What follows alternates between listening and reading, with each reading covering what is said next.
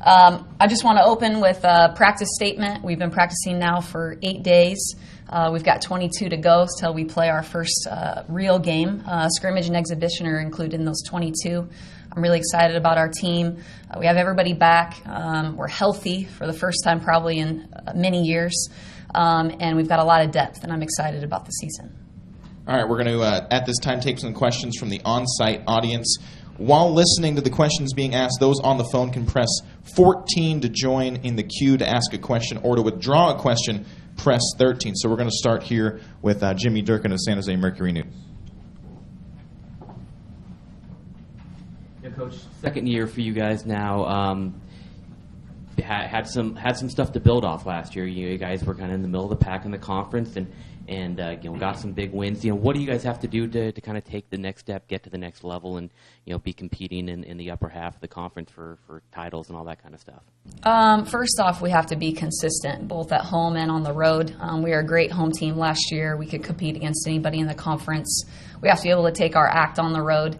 And we need to take, the home games. We need to win them, split on the roads, compete for a championship. We started something a year ago, and we need to finish it this season. Coach Alex Scott from the Spartan Digital Network and 90.5 KSJS. Ellie Stevens, My Lad, Allie Betancourt, and Naira Harris, part of a big recruiting class. Do you see them contributing right away, or do you want to ease them into your game plan for this season? No, all four will help immediately. The style of play that we play, we have to have depth. I want to play, 10 deep. We'll play 13 if we can.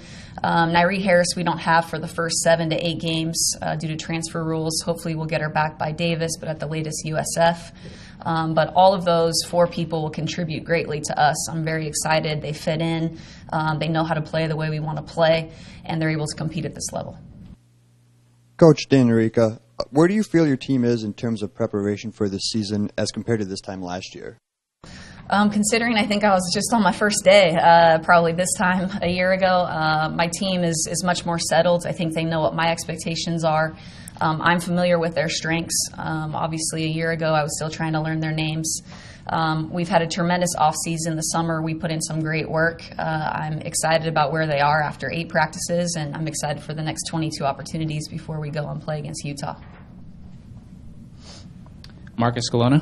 Sharice, you were injured in the team's first practice last year and missed the whole season. Where are you in rehab, and will you be ready when the season starts? As far as rehab, I'm fully cleared, and I've completed the rehab process. It was a year on October 5th, so things are going good. I'm in practice, full contact and everything, and by our first game, I'll be ready to compete. Coach, you hired Dan Muscatel, and it's the 3rd time you guys have worked together. What lessons and strategy from the game has he taught you, and what does his experience bring to this group of San Jose State players? Coach Muscatel helped me tremendously as a player at my time in Oregon when he was on staff there. I also worked for him at Sacramento State as his associate head coach. I worked the offense, he worked the defense. It's a similar thing now. He's gonna specialize in our half-court defense, our matchup zone we're gonna run. He's been working for the guru of Go at Oregon, Paul Westhead, and some of the things we do are similar to what they were trying to do at Oregon. But most importantly, he's someone I can trust and lean on. He's very loyal to me. He will do anything he can to help our program grow. It's nice to have a familiar face around. For both Becca and Sharice, you guys last year at this time were trying to just learn, Coach's style, and obviously she likes to go fast, and it's a very up-tempo game.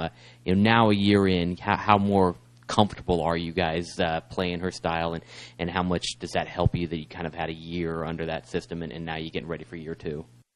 Well, having a year under our belts really helps us. We've been able to adjust to the system, and when we run plays and we run our offense, there's no thinking, we just go. And with our defense, it's the same thing. We're just able to go. So, as far as me, because I didn't actually play and run the things that Jamie brought to San Jose State, I think being able to watch, I was able to see what she was trying to accomplish with the team, and like the execution and things like that, and going fast, I was able to see what she wanted. So I could hopefully apply that this year.